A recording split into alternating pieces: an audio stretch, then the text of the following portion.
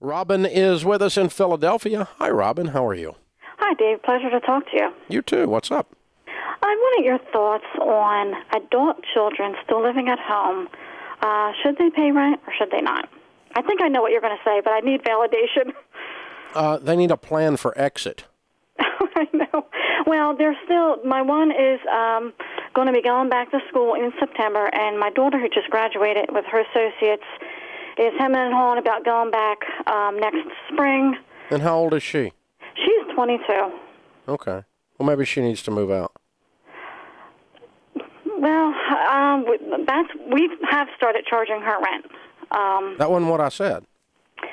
Yeah, I know. Yeah. How do you just do that, though? I mean, I can't Well, you don't just do that, but you need to make a plan to do that. They need to leave.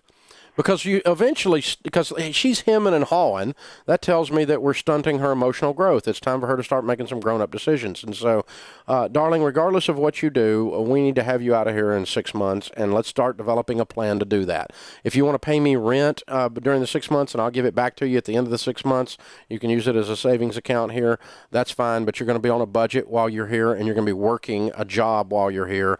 You're going to be paying your own way for everything, and you're going to be looking at apartments and finding out what electricity costs and looking for a roommate, because you're going to need all of those.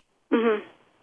Yeah, well, she does pay her own way. She does have a job. She does all that. It's just we thought it was time that we started charging them rent to teach them responsibility. Not that we need the money, but we wanted to teach them, you know. I don't really want to teach them responsibility at this age. I want them to leave. I know. I do want them to leave. Yeah, which teaches them responsibility, by the way. Let me tell you what happened at our house, okay?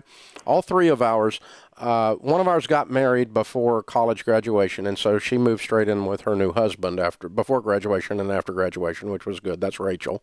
Mm-hmm. Rachel and Winston got married 6 months before Rachel graduated. Denise graduated, moved home for 3 months.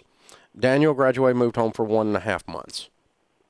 And in each case, they had jobs, and in each case, we had a plan for them to move on.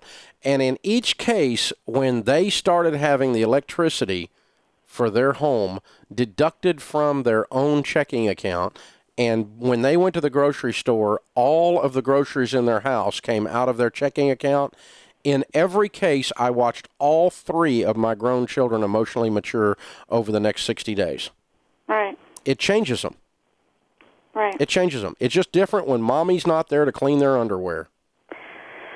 Yeah, I know. It's good for them. Oh, I hear what you're saying, but she pulls at the old heartstrings saying, oh, well, I want to go back to college, and... Well, that's good. You should. Yeah, exactly. While you have a roommate and you got a job. It's an awesome idea. Okay. So just when did you leave home? I left home probably around 19.